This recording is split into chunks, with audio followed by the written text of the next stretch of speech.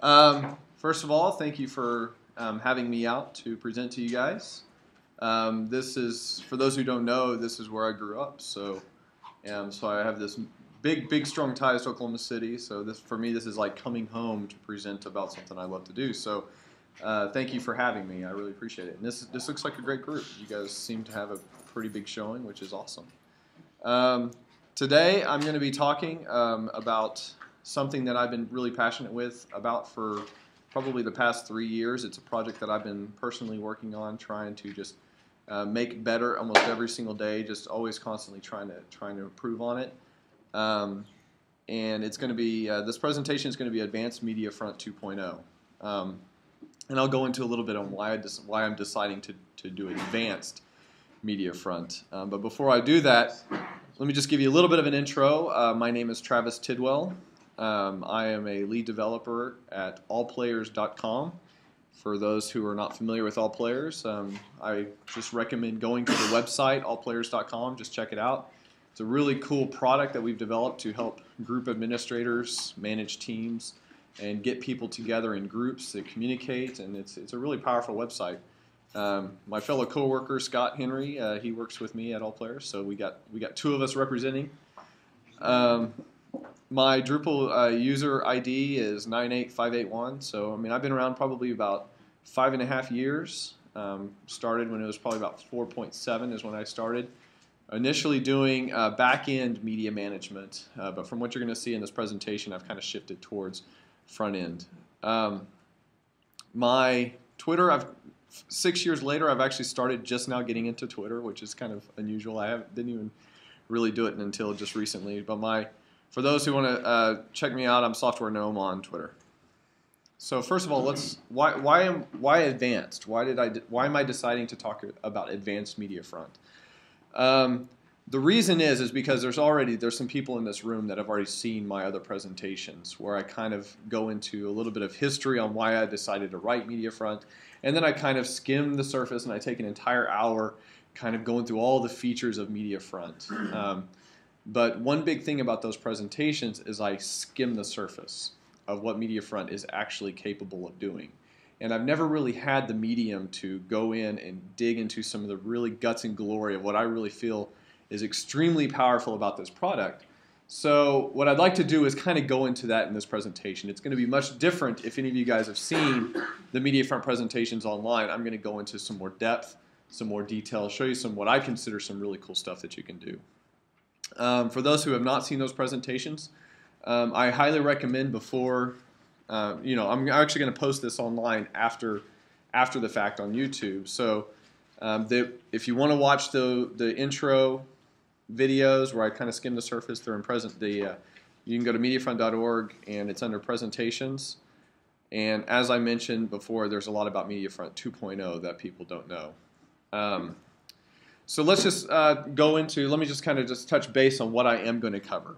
I am still going to give you an intro to the project. I'm not going to completely leave the people who are not familiar with this project hanging, but keep in mind I'm going to go really fast through the intro, and also I'm going to do a fly-through demo and tutorial, and I really mean it when I say fly-through. I'm going to try and get that done in about 15-20 minutes.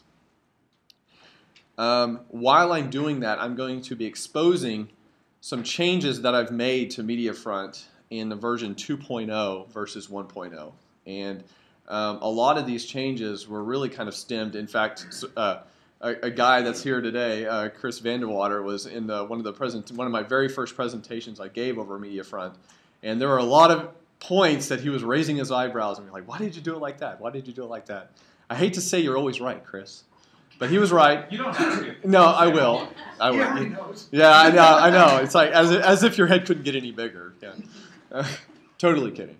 Yeah, right. But you shaved your head, so that kind of helps. So yeah. So it looks a little smaller than it normally is. So he had some really good suggestions that I decided to I heed to his advice, and I made a lot of big changes to the project that I personally feel have really put the project, taken it to the next level. I've minified the code, done a lot of really great optimizations. I would like to cover a little bit about code architecture on some of the choices I've made. So if anybody is doing a project that pertains to media and you have to deal with the MediaFront code, I want to kind of show you where things are and where you find and how you can do modifications to do some really cool stuff. That involves creating custom templates. I get this all the time. I want to create a custom template for media. We're going to do that.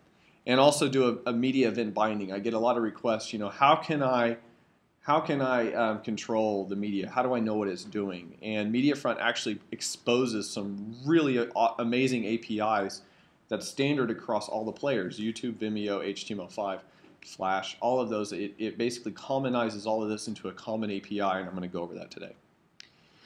So let's first talk about what MediaFront is. So MediaFront is an easy way for site admins to add media to their site. That was my very first goal with the project. It also provides a common interface for all media player instances. So my objective here, whenever I first decided to write MediaFront, I noticed that there were a lot of third-party providers that were coming out with their own players, their own APIs, like YouTube had their own player, and if you wanted to do anything with YouTube, you had to talk in their language. If you wanted to do anything in Vimeo, you had to talk in their language. If you wanted to do anything in HTML5, you had to talk in their language. So these are all these different standards that you had to basically abide by. So what I decided to do is create a project that basically wraps up all of those indiscrepancies and puts them into a single API. And one thing that I really want to kind of drive home, and hopefully I can do that in this presentation, is that MediaFront, its goal is to become a front-end media framework for the web. That it's a well-architected, object-oriented project that allows anybody to extend and do some really cool stuff with. And so in that sense, it is a framework because it is plugin based. You can do some really cool stuff with it. Let's talk about what MediaFront is not. And I get a lot of this because a lot of people think it's an all-out media solution for the web. So MediaFront is not a back-end management tool for media. It is not, and it never will be. That is not its objective. There are plenty of other solutions that do that. It's also not an upload solution for media. It does not care how you upload. It does not care where the media exists. All it cares about is, I have a URL, let me figure out how to play the damn thing. That's pretty much what MediaFront its objective is. It is not a dynamic media converter. It does not deal with conversions. If you want to commonize your media into a standard media format, you have to use a different solution to do that. And also, the MediaFront module is not the media module. And I mention that because the media module is something I want everyone to check out, because the media module is solving a lot of these problems that I put here. It's trying to create a great way to manage media and as a back-end solution for media. So, with that said, MediaFront works beautifully with the media module. In fact, I recommend people using those two together.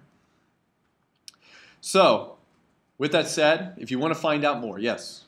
Just as a quick aside, like when you said use something else, you didn't mean don't use MediaFront, because MediaFront still works with just about anything you could possibly slot into one of those MediaFront is not ideas. So like, if you need some sort of transcoding solution, MediaFront can still deliver your media on the Yeah, what it does is it tries its best to play it. So if you have a media and it falls within a range of media formats, what I'm saying is MediaFront will do its best to pick out all the technologies that it knows to try and play your media. So a lot of you might find, in fact, I have a lot of people that use MediaFront that they say, this is all I need.